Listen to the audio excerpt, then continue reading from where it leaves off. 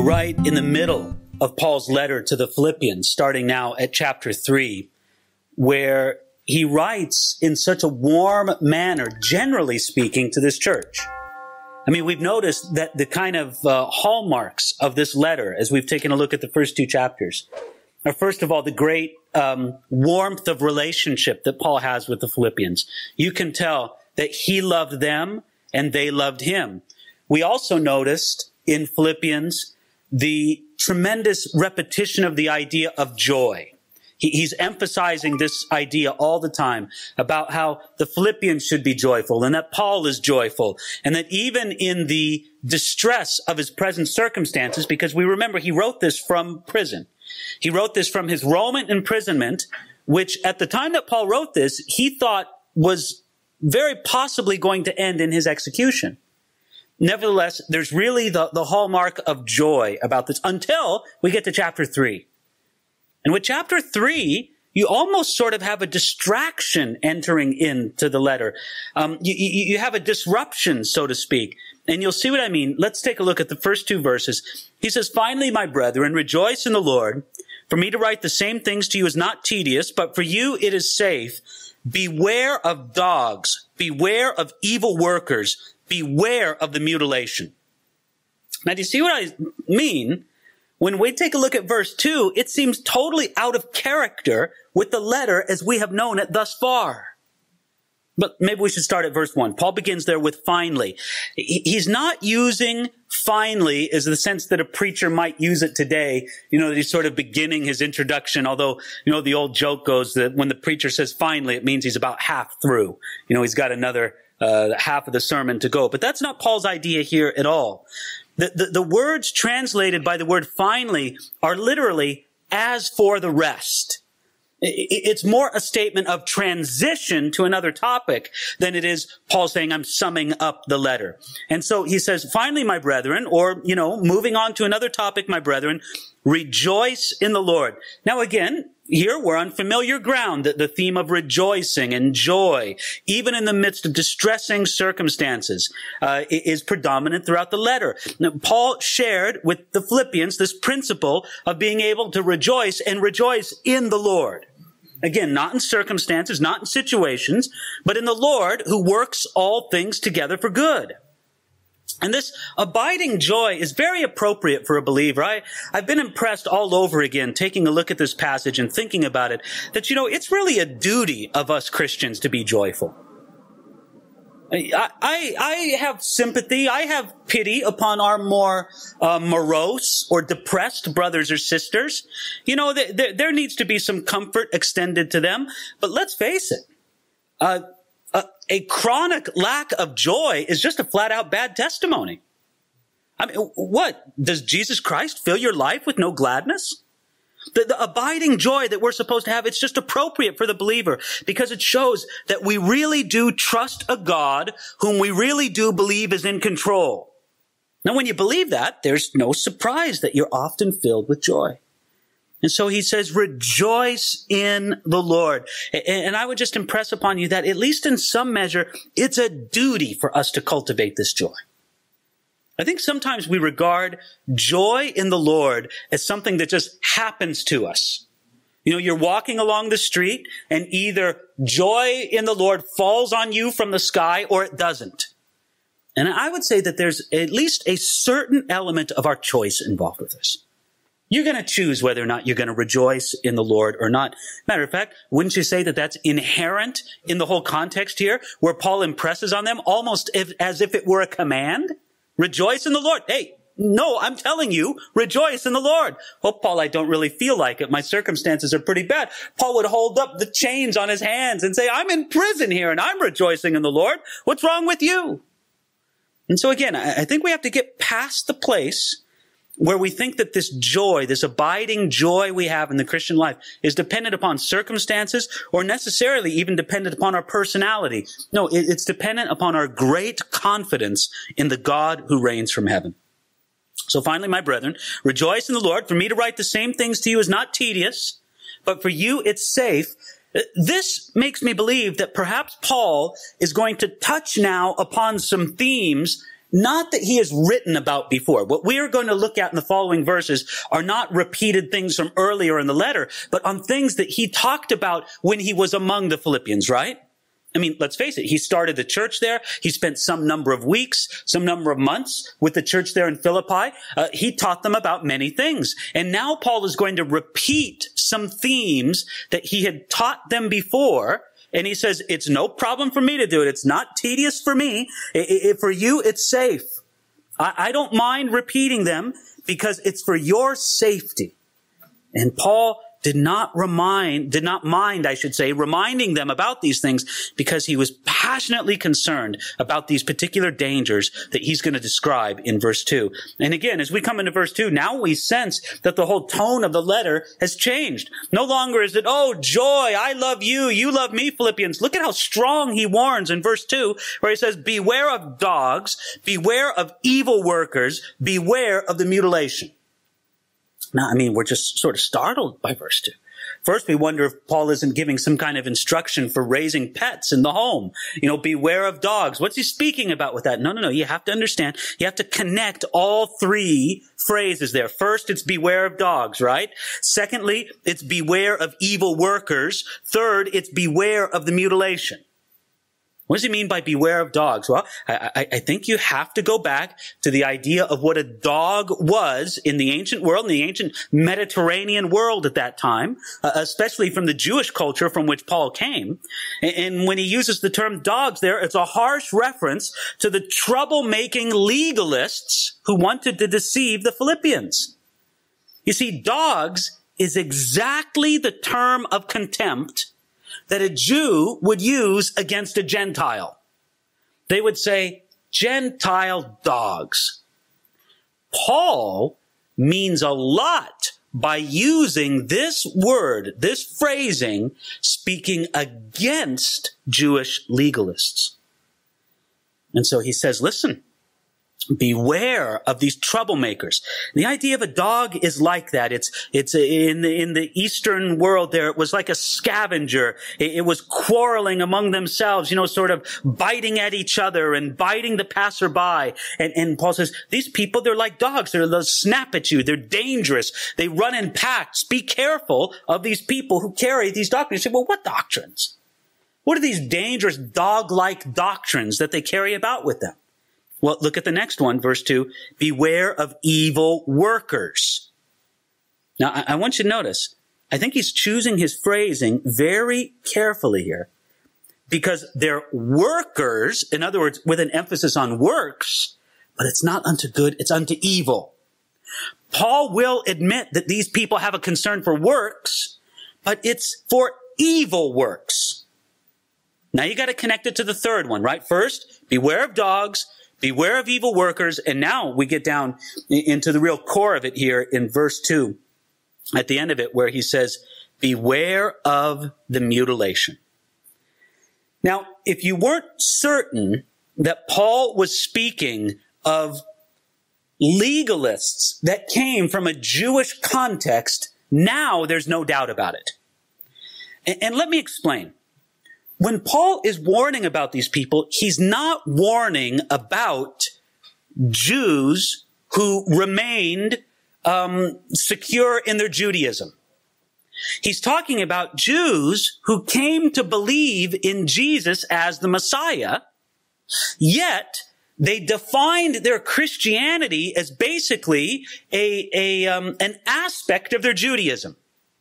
They would consider themselves to be Jews first and Christians second. Right? Now, you can understand how this thinking arose in the early church, right? Let's remind ourselves. In the first 10 years or so of the early church, all the believers were Jews. Christianity was a sect, so to speak, of Judaism. It was one group within Judaism. It was only after Gentiles began coming into the church that there started rising up this huge controversy. And this was the controversy. Many of these Jewish background Christian believers, because that's what we're talking about. We're talking about people who trusted in Jesus as the Messiah. We're talking about people who believed that Jesus died on the cross for them. But what they believed was that if you really wanted to become a Christian, what you first had to do was become a Jew. Now, do you understand their thinking here? First of all, for them, it didn't really matter because they were born Jews, right? So no big deal to them. But then when they saw a Gentile who wanted to become a Christian, they said, fine, you can become a Christian. But since Christianity comes out of Judaism, you need to become a Jew first, and then you can be a Christian. Now, what these people demanded of Gentiles was that they become circumcised. And circumcision in itself wasn't the big hang-up. It wasn't so much, cutting away of the male foreskin that was the big deal. Circumcision was the official connection that a person made to come under the law of Moses.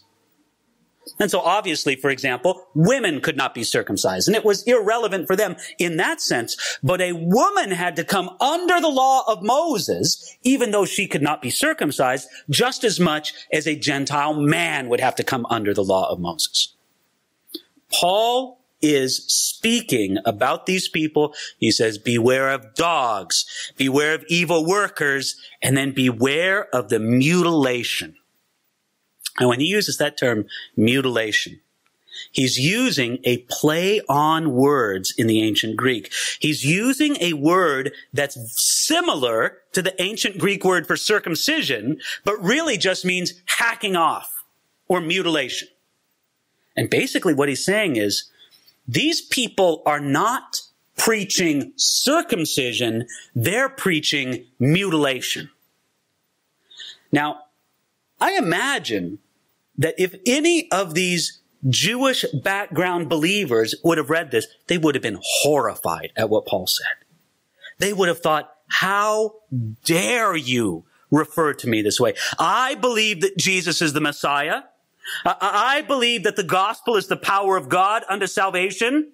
I just simply believe that Gentiles can only come to Jesus if they come through Moses first.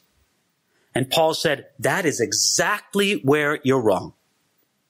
Really to understand the true error of this thinking, you could go back to two places that I think are great to go back to. You could go back to Acts chapter 15, where they had the famous council in Jerusalem, where they decided this issue. When Gentiles first started coming into the church, this was a very legitimate issue, and it had to be discussed. And they discussed it at the Council of Jerusalem, and the apostles and the prophets got together, and they decided that absolutely a man does not have to become a Jew before he becomes a Christian.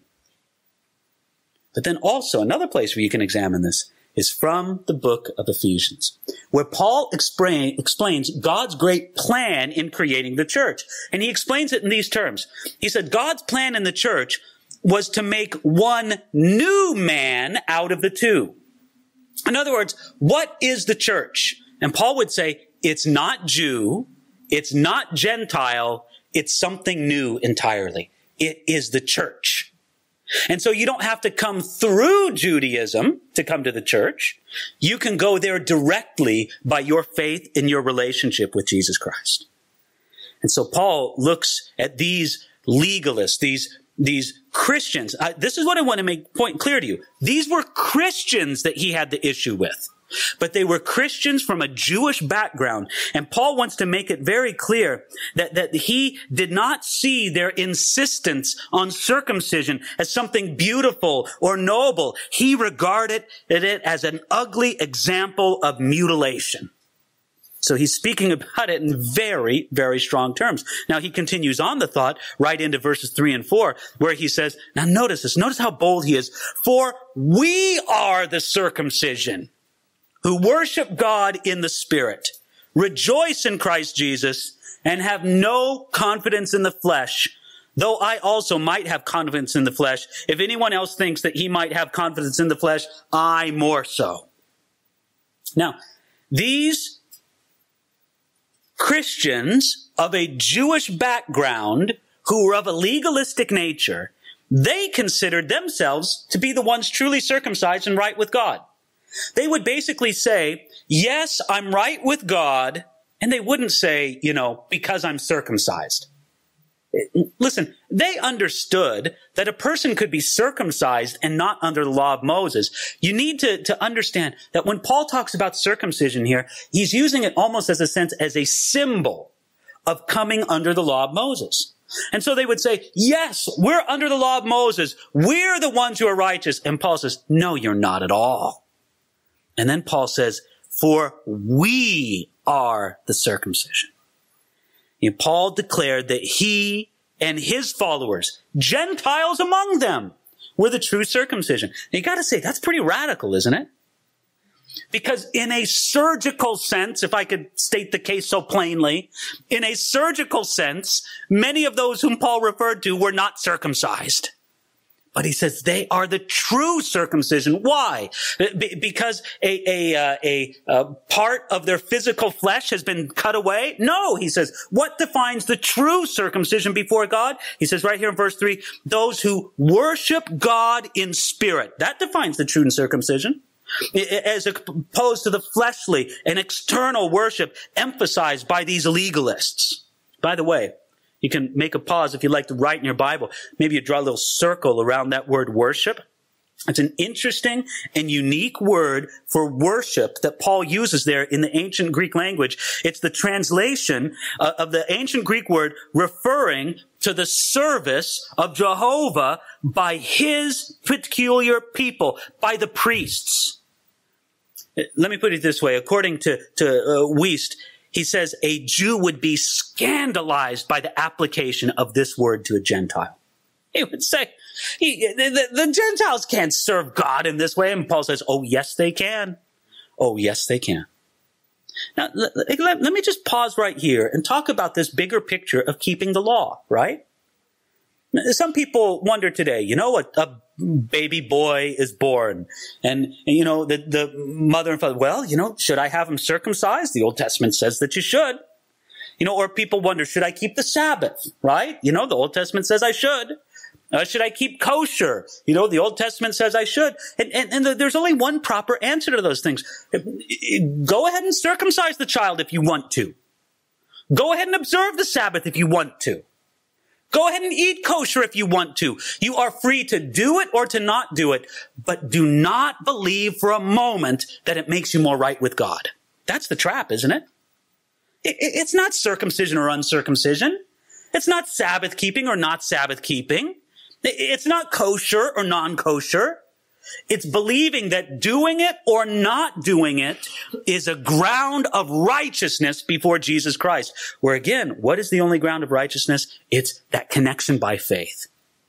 So he says, we are the true circumcision who worship God in the Spirit. Next, who rejoice in Christ Jesus. Now, isn't this wonderful? Their rejoicing is in Christ Jesus. It's not in their own performance. Couldn't you see the legalistic mindset at work here saying, who rejoice in all the good things they do to become approved by God? Yeah, that's what I rejoice in. I rejoice that I'm so good that God loves me.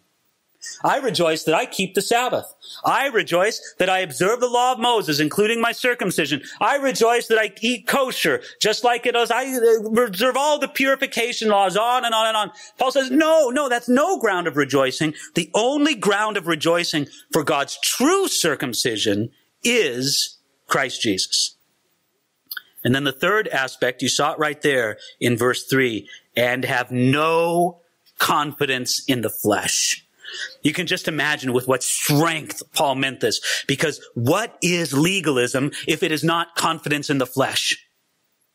Now, maybe I should just pause for a moment here and make a very important distinction, because I've used the word legalism many, many times already this evening, haven't I? And I probably will use it many times yet to come. But we should make a vital understanding of what legalism is and is not. Nobody should think for a moment that obedience is legalism. And sometimes when there is a stirring call to obedience among Christians, people say, oh, legalism. That's legalism, isn't it? No, 1,000 times no. To call believers to obedience is not legalism. What legalism is, it's to say that my relationship with God is based upon my performance. That is the core of my standing before God. How does God feel about me? He feels about me based on how good or bad I've been. That's legalism. Whereas instead, the righteousness that comes by faith in Jesus Christ says that God's opinion of me, my standing with God, is based on my relationship by faith with Jesus Christ. That's the whole difference. But nobody should confuse this for a moment. Don't think that whenever there's a call to obedience that somehow the church has gotten legalistic. Not at all. There's a true difference between the two. So again, the third characteristic, sort of getting back on track here, we are the circumcision who worship God in the Spirit. That's number one. Rejoice in Christ Jesus. Number two. And then now number three, and have no confidence in the flesh. And now Paul, he enters in on one of the most beautiful sections in this whole letter. Starting here with verse 4, he says, though I also might have confidence in the flesh, if anyone else thinks that he might have confidence in the flesh, I more so. You see, Paul knew that he was more qualified to be justified by the keeping of the law than any of those legalistic opponents that he had. He'd look at these, again, they were Christians, but from a Jewish background who tended towards legalism. And Paul says, you guys think you're right with God based on what you do? He goes, man, I was way ahead of you.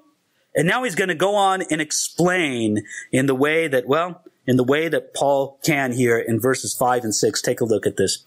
Paul says, circumcised the 8th day. Of course, he's speaking of himself. Circumcised the 8th day of the stock of Israel, of the tribe of Benjamin, a Hebrew of the Hebrews, concerning the law, a Pharisee, concerning zeal, persecuting the church, concerning the righteousness which is in the law, blameless. Now look at this statement of his own qualifications. You understand what Paul's getting at here, right? He's saying, okay, if we're going to be justified by the law, I'll tell you how easy it would be for me to consider myself justified by the law. First of all, I was circumcised the 8th day. Now this begins a section where Paul listed 4 things that were his possession by birth. All reasons why he might have confidence in the flesh. He was circumcised the 8th day in accordance with Leviticus chapter 12, verse 3. By the way, did Paul have anything to do with that? No. He didn't say on the 6th day, hey, mom and dad, in 2 more days, you better have me circumcised. No, he didn't do it. He didn't have anything to do with that. That was his heritage by birth. And then it says that he was of the stock of Israel. Paul was a descendant of Abraham, Isaac, and Jacob, and therefore he was an heir to God's covenant with them. Now, did Paul have anything to do with that? No. That was just his birthright by virtue of the family that he was born into. Then he says that he was of the tribe of Benjamin. And this was a distinguished tribe. Benjamin was distinguished by the fact that it gave Israel her first king, King Saul. It was the tribe that allied itself with faithful Judah when Israel divided into 2 nations at the time of Rehoboam.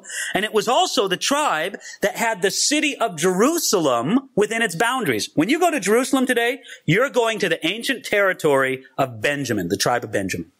And so it was a somewhat of an esteemed tribe. Again, this wasn't an achievement that Paul made in his own life. It was an accident of his birth, but it was a qualification nonetheless. And then finally he says, I was a Hebrew of the Hebrews. Now, do you know what that means? It means that Paul grew up in and embraced Hebrew culture instead of Hellenistic culture or Greek culture. You see, in Paul's day, there was a great divide in the Jewish community in the first century. There were basically 2 different groups of Jews. There were Hebraic Jews and there were Hellenistic Jews. The Hebraic Jews were the ones that thought, listen, we should speak Hebrew, we should learn Aramaic, we should keep the customs of ancient Israel. They were the ones that were very much wanting to be like the ancient Jewish community. And then there were the Hellenistic Jews.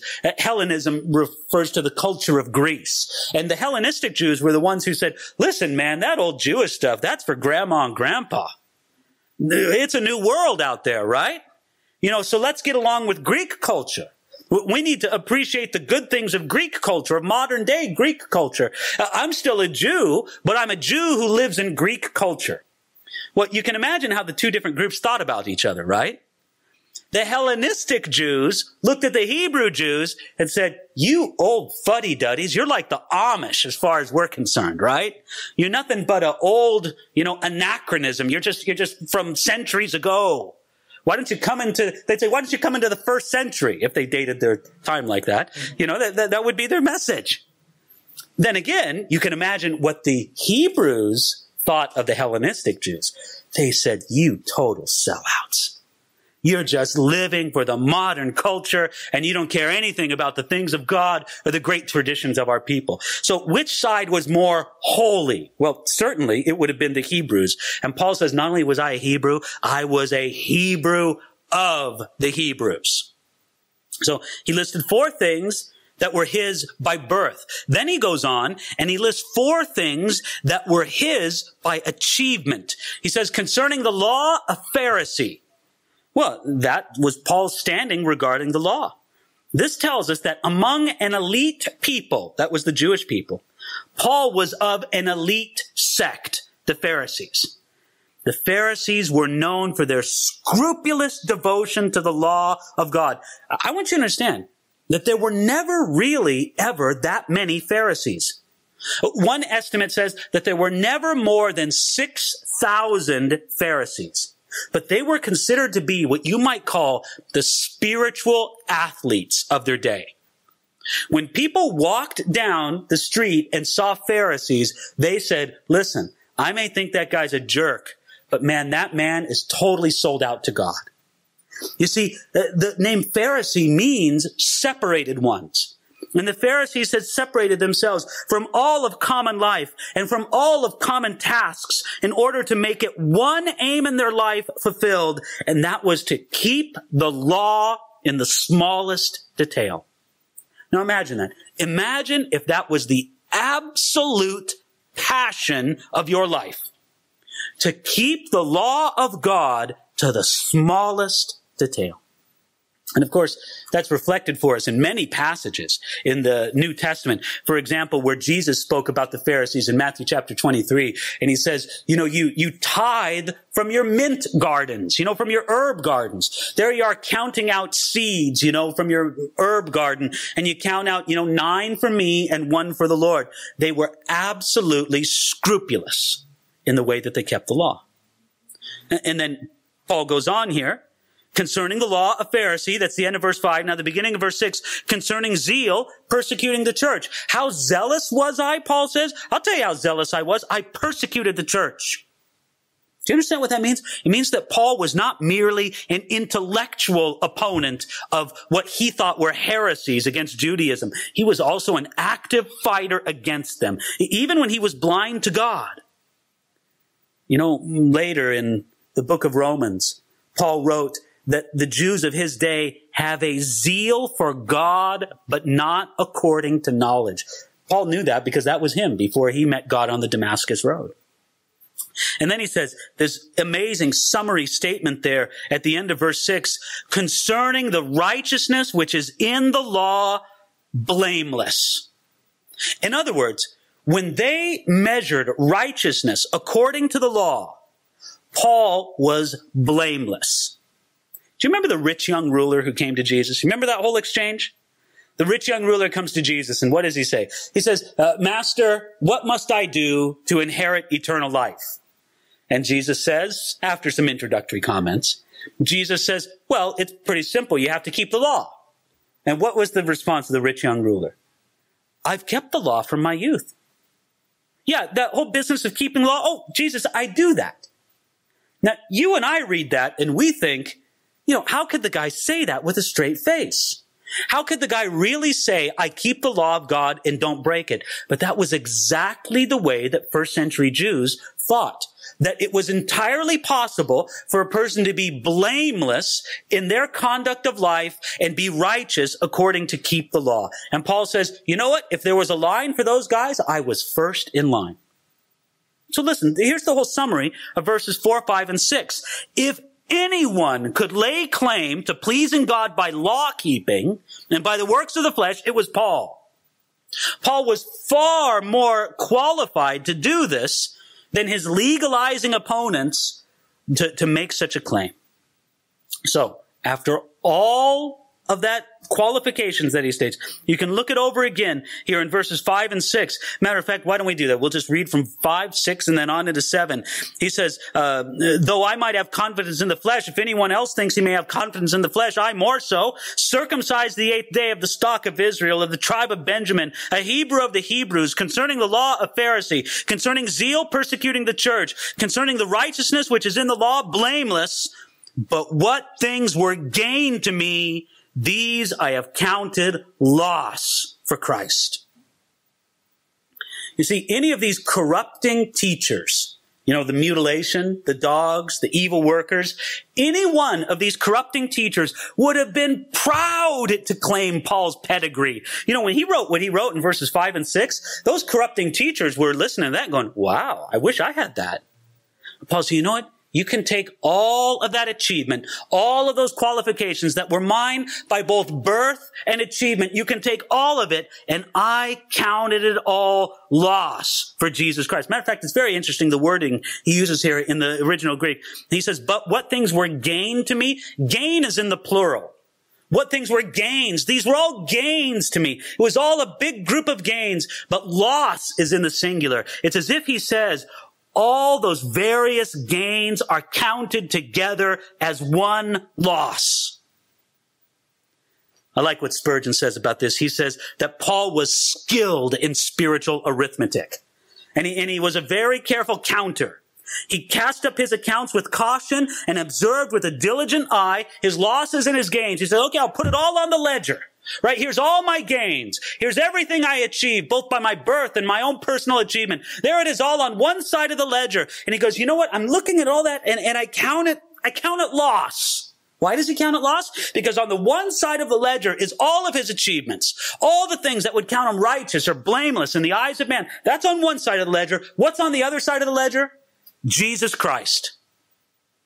So all his personal achievements, that's one side. The other side, Jesus. He gets out a big red pen and he crosses out all of his achievements. He goes, this is all in the loss column. All this stuff kept me from Jesus. It is loss. Paul says, I have counted these things loss. I want you to notice, he made a decision to count them loss. It wasn't so much that they were a loss by their very character, as much as Paul chose to regard them as a loss. Not so much because it was harmful. Was it harmful for Paul to be circumcised? Was it harmful for Paul to be a devout Jew? It wasn't harmful. But what those things were and why they were a loss was because they were ways that Paul sought to please God in the energies of the flesh. You see, before Paul became a Christian, he thought that all of these things made him a success in trying to please God by his works. And so he says, no, I count them all up and they're a loss. You know what this whole passage makes me think about? It makes me think of that great parable that Jesus told. It's a very brief parable, but it's the parable of the pearl of great price. Remember that? Where this man, he sees a pearl and he wants the pearl. The guy's like a pearl freak. He looks at this pearl and he goes, oh my heavens, I just want this pearl. You got to admit, unbalanced man, right?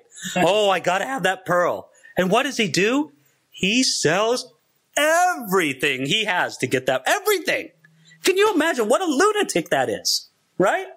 Everything that he has, he sells it so he can get this one pearl. And at the end of it all, what does he say? Boy, am I stupid for selling everything for this pearl. Is that what he says? No, he's delighted with it. Because he realizes that that pearl was better than anything he had. Now, that reminds me of Paul here.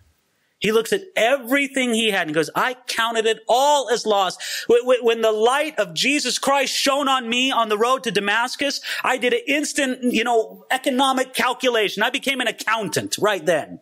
And I counted it all up. I counted up every effort I had to make myself right and make myself approved before God. And I moved it all over into the loss column. I counted it as loss so that I could gain Jesus Christ.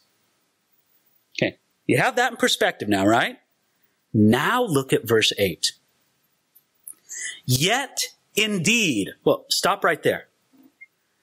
Those two words, yet indeed, they actually translate 5 ancient Greek words. And it's sort of word piled on top of word. This is how Wiest translates this. He says, yea, indeed, therefore, at least, even. The idea is Paul is showing with all the force, with all the conviction he has. It's not just yet indeed. It's like, yes, amen, hallelujah. With all my strength and all my passion, I declare to you. Okay, so I want you to get the feeling of this. This is a strong statement he's throwing out here. And he says right here in verse 8, yet indeed, I also count all things lost for the excellence of the knowledge of Jesus Christ, my Lord, for whom I've suffered the loss of all things, and count them as rubbish, that I may gain Christ. Hey, now, honestly, you look at verse 8, and then you look at verse 7, and you say, Paul, aren't you just repeating yourself? You know, you're getting kind of repetitious, aren't you? No. Paul is not repeating himself. Do you know what the big difference is between verse 7 and verse 8? In verse 7, it says plainly, but what things were gained to me, these I have counted loss for Christ. It's in the past tense. Paul is speaking about what he did at his conversion, right? When I gave my life to Jesus Christ, I took all of that self-righteousness in myself and I counted it as loss and I gave my life to Jesus. Now, do you see what he's doing in verse 8? Verse 8, when he says, I also count all things loss, it's in the present tense. Move ahead some 30 years after Paul gave his life to Jesus Christ. And there he is, chained to a Roman soldier, under Roman imprisonment, lost everything, anything he owned, anything he had, it's gone now. And you know what might be waiting for him after he appears before Caesar? It might be off with his head time. He considers all of that. He looks around his surroundings. Here I am. I don't have anything. I don't have many friends. I'm chained to a soldier. I might be executed any day now. And you know what? I still count all those things loss for the excellency of knowing Jesus Christ. See, isn't that wonderful? Paul made a calculation at his conversion. And then 30 years later, he recalculated. He was a careful man, right? So let me go over these figures again. Let me think of all that I had, all I could have been, all I could have achieved. Let me think about it all. Okay, I'll calculate it. And then I'll measure it against what he says right there in verse 8. The excellence of the knowledge of Christ Jesus, my Lord. And he goes, no, that wins out. Let everything else be moved into the loss column.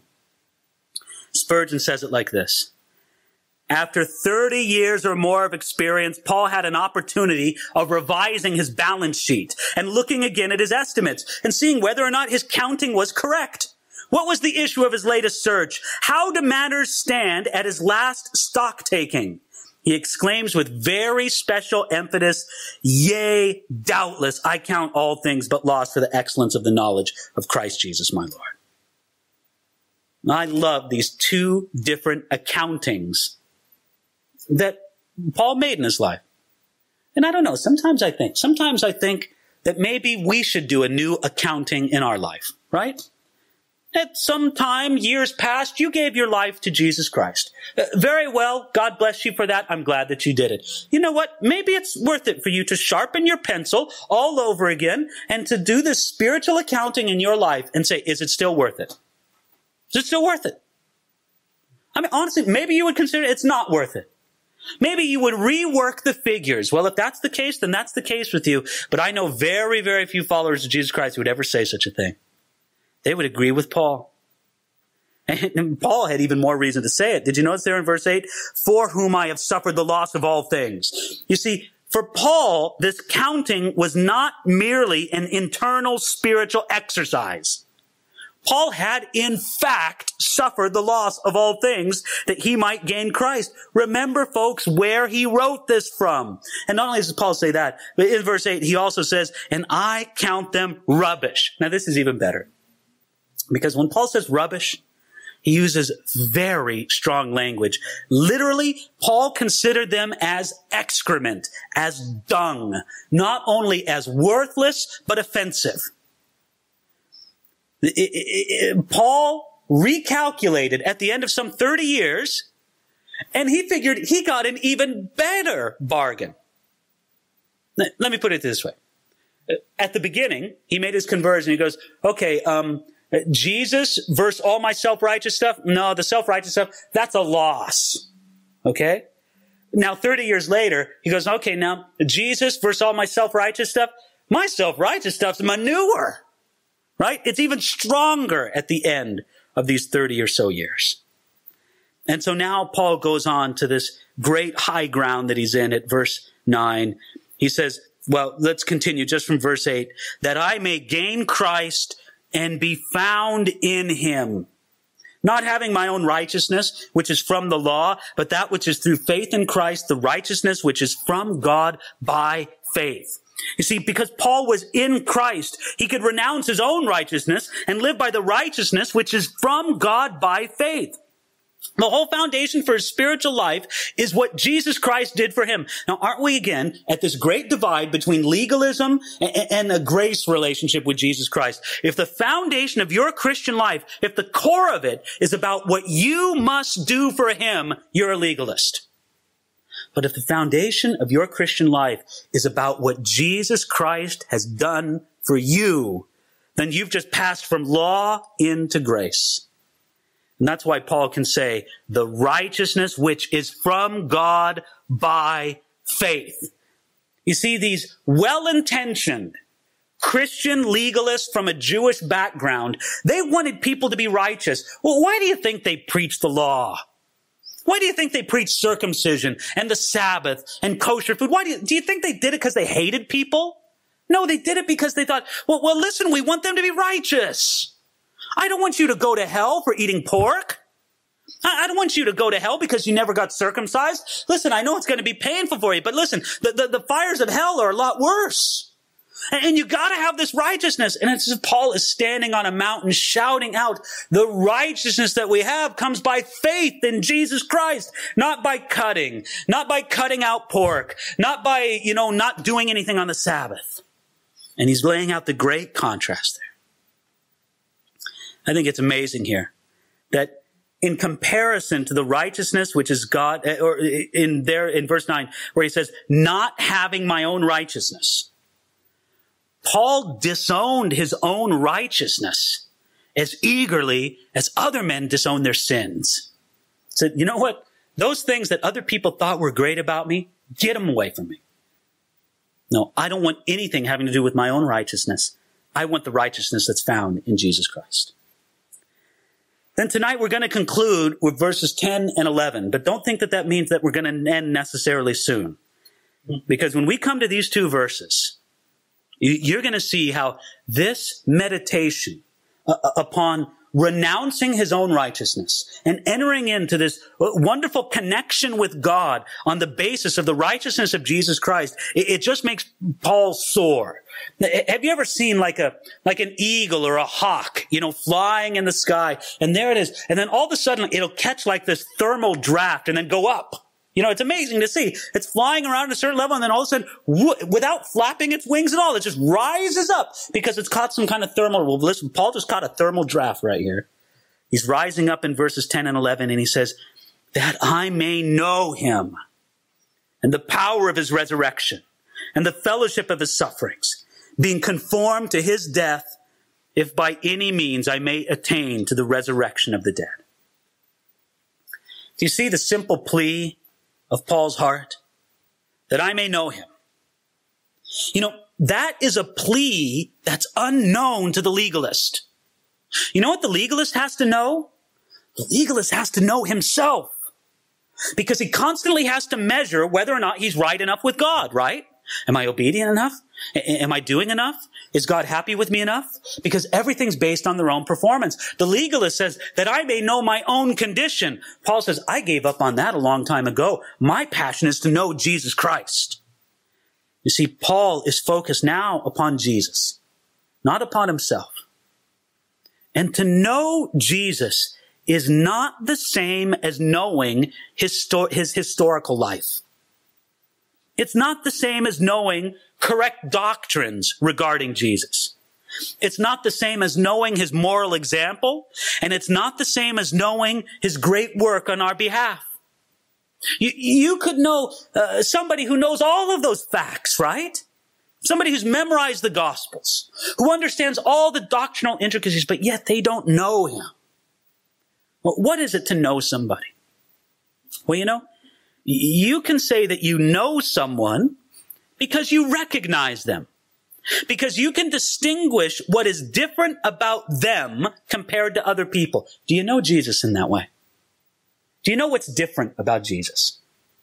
Or is he just another historical person to you? But when you know somebody, you know what's different about them. You know, it's very interesting when you sort of deal with people from different nationalities. You know, if you go to a country, where it's nationalities that you're not used to seeing all around, you go and you see, and there's 1,000 Chinese people in front of you. What's going to be your reaction? They all look alike. That's what you're going to say. And to your eye, they do. Why do they all look alike? Because you don't know them. If you knew them, you'd be able to see the distinctions right away. Because I'm sure that when the Chinese come and take a look at a group of Western Europeans, they all look alike. That's probably what they're saying. But you see, when you know somebody, you recognize what's special about them, what's distinct about them. And so you ask yourself, do I know Jesus this way? We can say that we know someone because we're acquainted with what they do. Right? I know the baker because I get my bread from them. And that's a good way to know somebody, right?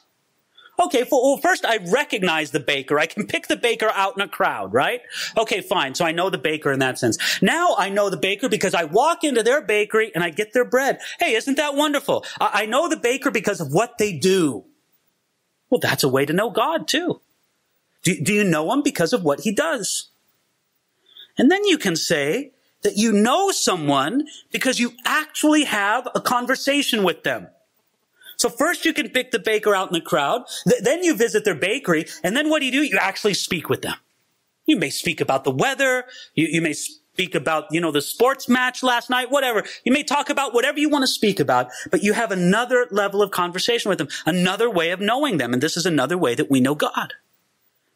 Then we can say that we know someone because we spend time in their house and with their family. That's knowing them on all a different level, isn't it? The baker says, come on over to my house. Meet my family. You walk into their home. You're around their family. You know much more about them than you ever knew before, right? And then there's another level of knowing. You can say that you know somebody because you've committed your life to them and you want to live with them every day, sharing every circumstance with them as in a marriage. And that's really knowing somebody on an entirely different level, right? Here it is. You go to the baker's house, right? And there you are, you're enjoying it. Oh man, I'm really getting to know the baker. And you start chatting it up with the baker's wife. And you say, wow, this man, the man who owns this bakery here, he's such a happy man. I just love his personality. It's so glowing and shining. And the baker's wife says, well, you don't know him like I know him. He has his happy moods, but sometimes he gets very depressed. And you say, well, I never knew that about him. But who knows? Well, the wife knows, doesn't she? Because she's in a whole other level of knowing. You see, there is a way of knowing Jesus Christ that includes all of these, but yet goes beyond even them. When Paul says that I may know him, he wants to know him in everything, on every level, in every aspect. But not just him. He said that I may know him and the power of his resurrection. He wants to know in an experiential way the power of Jesus' resurrection. It's as if he wants that same power of Jesus' resurrection, not to know it just in a historical sense. By the way, which must have been amazing, right? I mean, you think of just this flash of radiant power when Jesus rose from the dead. I find when you take a look at the records, especially in the Gospel of John, which speaks of the nature of the grave clothes of Jesus laid out in the tomb, the implication is that Jesus virtually evaporated from those grave clothes because they were laying as if a body had been in them, but just had been removed. And you think, what a brilliant flash of power it must have been just to take that dead body and in this brilliant flash of radiance, this powerful, radiant, brightness to raise it up to new life and resurrection life. But that's not what Paul's talking about. He's not saying I want to get back in the time machine or see the video record from the resurrection of Jesus. He says, no, I want to know the power of resurrection as it is in my life right now. I want to know the power of Jesus Christ and his resurrection at work in my life. He says, I want to know because it's power to justify. It's power to give life. It's power to comfort. And Paul says, I want to know that power of the resurrection. And then he goes on into the next level, and you see that. First, that I may know him. Second, in the power of his resurrection. And the third one, you don't even want to look at, do you? Don't scratch that from your Bible. It's okay to underline in your Bible, but don't scratch words out that you don't like to see. He says, and the fellowship of his sufferings. See, knowing Jesus also means knowing the fellowship of his sufferings. It's all part of our following Jesus and being in Christ. Isn't that a beautiful phrase? Isn't that in some ways the most precious phrase to believers? In Christ. You are in him. He is in you. You are linked together with Jesus in this beautiful communion, this koinonia, this partnership. You are in Christ. And then you realized that the Son of Man was persecuted and mocked. The Son of Man was rejected of men. The Son of Man was cruelly beaten. The Son of Man was crucified on a cross, and people rejoiced when they did it. And then you realize, I'm in Christ? Yeah. The fellowship of his sufferings as well. Going on to the next level there, verse 11. Being conformed to his death, if by any means I may attain to the resurrection of the dead. You see, being in Christ also means being in his death. And I have to say, don't you think that these words from the pen of Paul had a special poignancy in relation to what might have been his fate any day or any week as he sat there in the Roman imprisonment? If by any means I may be conformed to his death, you or I could write those words, and it's a nice spiritual thought, right? Paul writes those words knowing that his neck might be on the chopping block any day now. And then he says, if by any means I may attain to the resurrection of the dead. I love that. Paul could have ended the sentence being conformed to his death. I mean, it kind of rolls off the tongue nicely.